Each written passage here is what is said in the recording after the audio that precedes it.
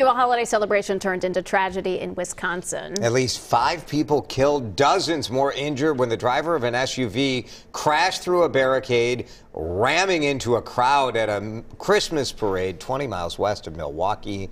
Caroline Cummings joins us live with the latest in this developing story. Caroline. Well, what we know at this point, Jason, is that at least 5 people were killed and 40 injured, including some children. Police say they've recovered the SUV and the driver is in custody as a person of interest. A law enforcement official familiar with the investigation told CBS News that the driver may have fled another crime scene, a possible knife fight. That source says it doesn't appear to be an act of terrorism at this time.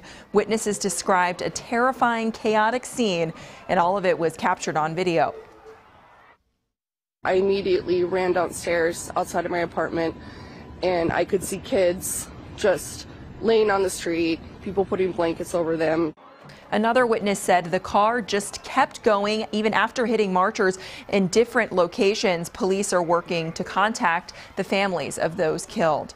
And Waukesha Public Schools will be closed today, but they'll be offering counseling services for anybody who needs them on site. The city is expected to hold a news conference with updates this afternoon, and the FBI is also assisting with the investigation. Jason. Okay, Caroline, thank you.